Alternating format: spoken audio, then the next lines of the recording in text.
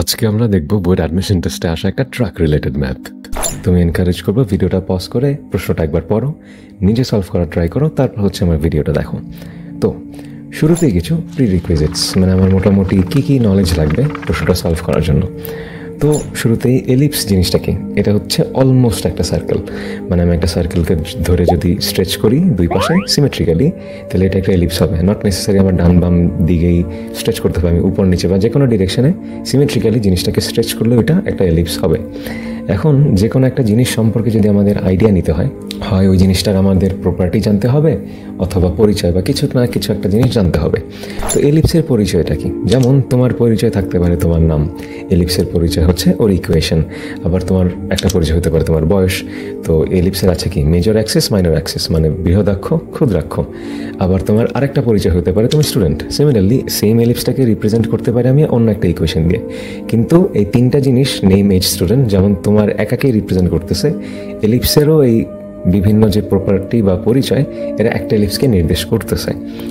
তো আজকে আমরা স্পেসিফিক্যালি এই পরিচয়টা নিয়ে, মানে এই ইকুয়েশনটা নিয়ে একটু আলোচনা করবো যে এই আমাদেরকে কি ডাটা দিন বা তথ্য দিতেছে। তো আমরা যে কোনো একটা ম্যাথমেটিক্যাল ইকুয়েশন যদি গ্রাফিক্যালি প্লট করি, মানে এক্স ওয়াই অক্ষ কোঅর্ডিনেট অ্যাক্সিসের মধ্যে, তাহলে আমাদের কি লাগবে? যেমন এই ইকুয়েশনটাতে যদি আমার এ আর বির ভ্যালু দেওয়া থাকে, তাহলে ওই জিনিসটা যে এলিপসকে রিপ্রেজেন্ট করবে সেইটা সম্পর্কে যত রকম ডাটা আছে আমার কাছে এখন আছে।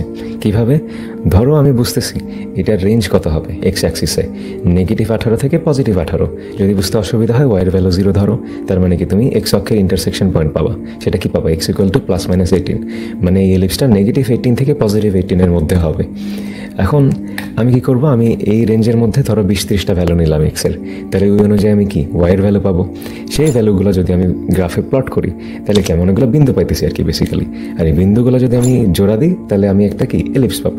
তার মানে এই ইকুয়েশনটা লিটারালি আমাকে এলিপসের চিত্রটা দিতেছে, যেটা যে কোনো ম্যাথমেটিক্যাল ইকুয়েশনেরই স্বভাবত দেওয়া উচিত। যেমন x² + y² = 2, তাহলে কি এটা একটা বৃত্ত রিপ্রেজেন্ট করবে। তো আমি বৃত্তটা আঁকতে পারবো না ইকুয়েশনটা দিয়ে, মানে ইকুয়েশনটার কাজই তো ওইটা। তাহলে এই এলিপসের ইকুয়েশনটা স্পেসিফিক্যালি আমাকে আর কি ডাটা দেয়? এই ইকুয়েশনটা আমাকে বলে যে আমার যে এলিপসটার বৃহদাক্ষ বা মেজর অ্যাক্সিস আর ক্ষুদ্রাক্ষ বা মাইনর অ্যাক্সিস, এই দুইটা অ্যাক্সিস অবশ্যই এক্স ওয়াই অক্ষের সাথে কোইনসাইড করবে। মানে কি?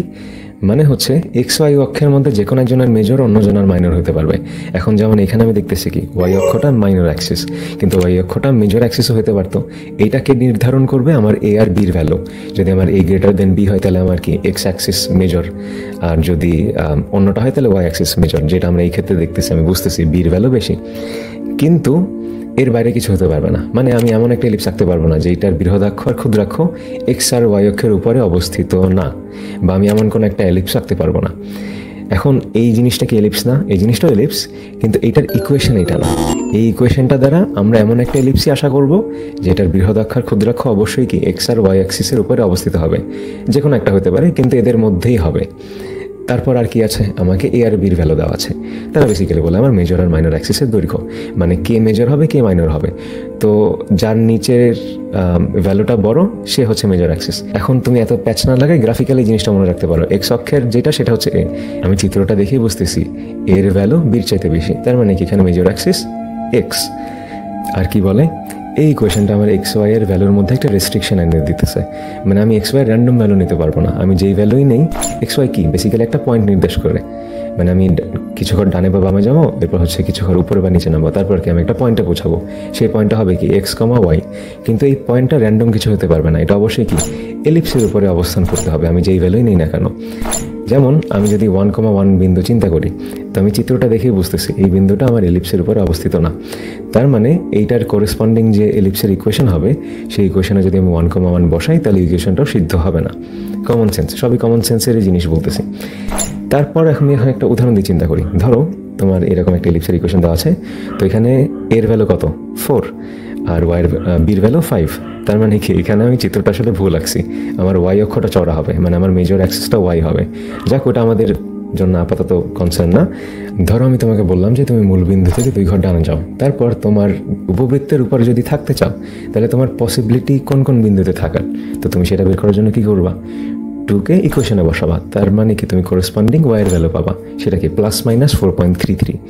তার মানে তুমি যদি 2 ঘর ডানে যাও আর তোমার উপবৃত্তের উপরেই থাকার ইচ্ছা করে, তাহলে তুমি 2 ঘর ডানে যে হয় 4.33 ঘর উপরে উঠবা অথবা 4.33 ঘর নিচে নামবা। তার মানে তোমার পসিবিলিটি দুইটা বিন্দুই 2, 4.33 আর 2, -4.33। তার মানে এক্স এর একটা ভ্যালুর জন্য তুমি ওয়াই এর নির্দিষ্ট দুইটা ভ্যালুই পাইতেছো, মানের দিক থেকে সেম, জাস্ট ভ্যালুর দিক থেকে আলাদা। সিমিলারলি যদি আমি ওয়াই এর ভ্যালু বসাইতাম ইকুয়েশনে, তাহলে আমি ওই অনুযায়ী কি এক্স এর দুইটা ভ্যালু পাইতাম। চিন্তা করো, এই যে তুমি ওয়াই অক্ষ বরাবর উঠলা ধরো 2, তাহলে তুমি ইকুয়েশনে বসালে এক্স এর ভ্যালু দুইটা পাইতেছো, একটা ডানে যাইতেছে আর একটা বামে যাইতেছে। তার মানে এরকম আমার রেস্ট্রিকশন এসে পড়তেছে এক্স আর ওয়াই এর উপরে, যেটা ইকুয়েশনের কি একটা মেইন উদ্দেশ্য আর কি। এখন আমরা চলে যাই মেইন প্রশ্নে। তো এখানে বলছে A tunnel has the shape of a semi-ellipse, মানে কি অর্ধ উপবৃত্ত। এখন আমি নিচেরটা নিই নাই, কারণ যদি এই প্রশ্ন কেউ করো থাকে মানা উচিত, কারণ টানেল কখনো দেখছো যে এরকম নিচে হয়, টানেল তো এরকম কিছু একটাই হবে। যাক, তো এখন প্রশ্ন করতে পারো যে আমি এই এলিপসটার জন্য এই ইকুয়েশনটাই কেন বাইছে নিলাম, অন্যান্য ইকুয়েশনও তো ছিল। এটা চুজ করছি কারণ তুমি প্রশ্নটা প্রথম 3 লাইন পড়লে বুঝতে পারবা। তো আমি বলতেছি দেখো, তোমার এই ইকুয়েশনটা দিয়ে একটা এলিপস সম্পর্কে সব কিছু জানার জন্য তোমার কি ভ্যালু লাগবে, জাস্ট এ আর বি, এই দুইটা ভ্যালু যদি তুমি জানো তুমি একটা এলিপস সম্পর্কে সব কিছু জানো। তো আমি প্রশ্নটা দেখি কি বলছে, semi ellipse that is 15 fit high at the centre. তার মানে কেন্দ্র থেকে এটা সর্বোচ্চ উচ্চতা 15 ফিট, মানে বেসিক্যালি আমাকে বির ভ্যালু দিয়ে রাখছে। And it is 36 fit across at the base. তার মানে আমার ভূমির এক প্রান্ত দিয়ে অন্য প্রান্ত 36 ফিট। তার মানে আমার এর ভ্যালু কত, এটার অর্ধেক 18। তার মানে এ বি আমি এখন দুইটাই জানি। তার মানে কি আমি এলিপসটা সম্পর্কে যত কিছু জানার জাস্ট প্রথম 3টা লাইন আর এই ইকুয়েশনটা ইউজ করে পেয়ে গেলাম। এখন আমাকে যাই করতে বলুক এই এলিপসকে, আমি সেটাই করতে পারবো। তো দেখি কি করতে বলছে।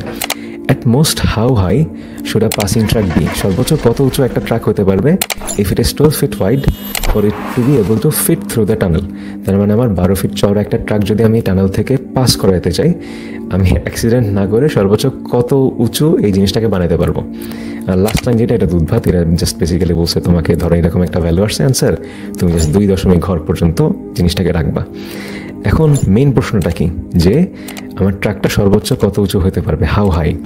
এখন তুমি বুঝতেছো আমি ট্রাকটাকে মাঝখান দিয়ে পাস করাবো কেন, কারণ আমি যদি হালকা ডানে বা বামে যেদিকেই যাই আমি এলিপসটার সর্বোচ্চ উচ্চতা ইউটিলাইজ করতে পারবো না।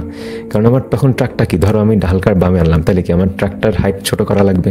তার মানে আমি সেটা তো চাই না। এখানে বলছে ম্যাক্সিমাম কত হতে পারবে।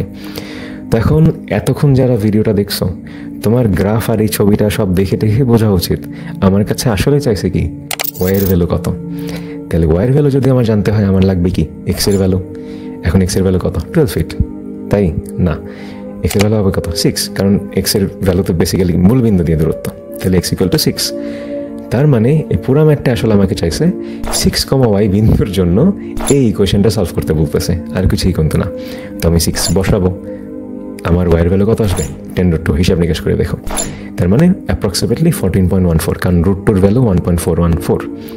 তার মানে আমার ট্রাকটা সর্বোচ্চ 14.14 ফিট হতে পারবে যদি এটা টানেলের মধ্যে দিয়ে পাস করতে চাই অ্যাক্সিডেন্ট না করে। এখন অনেকের মাথায় খচখচ করতেছে যে আমি তো হিসাব নিকাশ কিছুই দেখালাম না, বলে দিলাম যে y = 10√2, কিন্তু হিসাব নিকাশটা কী হবে? এখন এই ম্যাথটা কিন্তু ক্যালকুলেটর খাতা কলম কিছু লাগে না, তাই তুমি মাথায় করতে পারবা না, এটা MCQ-তে আসার মতো। কী হবে কল্পনা করো, তোমার এক্সের জায়গায় বসবে কত 6, তার মানে আসবে কত 1 - 6/18 হোল স্কোয়ার, তার মানে 1 - 1/3 হোল স্কোয়ার, মানে 1 - 1/9, তার মানে কত 8/9।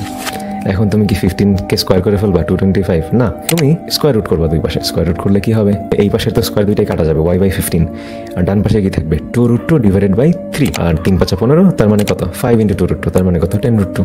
সহজ। তার মানে তোমার অ্যান্সার আসতেছে কত 14.14। এখন দেখো এই যে পুরো ম্যাথটা করলাম, এটা কিন্তু আসলে 2টা লাইনের ম্যাথ, মানে তুমি ডিরেক্টলি এই লাইনটা আর এই লাইনটা লিখতে পারতো যদি তোমার রিটেন আসতো, তাহলেও হতো। কিন্তু এই ম্যাথটা আমাদেরকে কীভাবে দিত, ধরো তোমাকে মেজর অ্যাক্সিস মাইনর অ্যাক্সিস দিয়ে রাখছে, এক্সের ভ্যালু 6, ওয়াইয়ের ভ্যালু কত, এই ম্যাথটাই কিন্তু আমরা করছি। কিন্তু যখন আমাদের একটা সুন্দর সিনারিও দেওয়া ছিল তখন আমার অঙ্কটা চিন্তা করতে ভালো লাগতেছিল, কিন্তু ম্যাথটা কিন্তু খুবই সহজ। এরকম বাজেভাবে রিপ্রেজেন্ট করলে তখন হচ্ছে ওইটার প্রতি আমাদের ইন্টারেস্ট আর কি আর জাগে না।